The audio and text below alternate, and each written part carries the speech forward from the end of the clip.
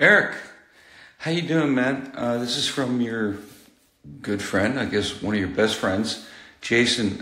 He tells me you've been into Dream Theater. You and him are childhood friends, first of all, and you've been into Dream Theater the last 20 years. So thank you very much on that. That's awesome. He tells me you're a lead guitarist in a band, Vector.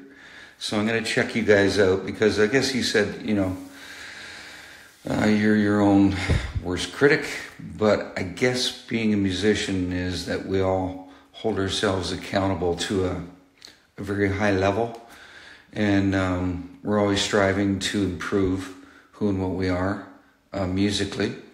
And so, that's okay, but you don't want it to get to a point where it's, counterproductive, and it takes away from who and what you are. Eventually leading to you just second guessing each and every one of your moves. So first and foremost, Eric, believe in yourself, and don't be too damn hard on yourself, or else, like I said, you're not able to move forward. And I'm gonna check you guys out. As Jason said, you're the lead guitarist, so I want to see who and what you are. And anyways, I'm going to wish you the best with your band. And, I guess, he also went on to mention that, you lost some people very close to yourself.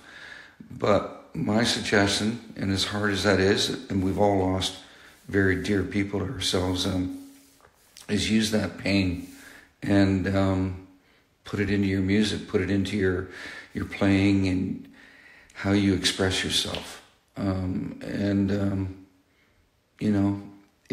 It's a tool that we can all tap into and really benefit from, immeasurably. So, all right, Eric, thank you very, very much for being a great fan. Like I said, I'm going to check your band out, and all the best to you and the band.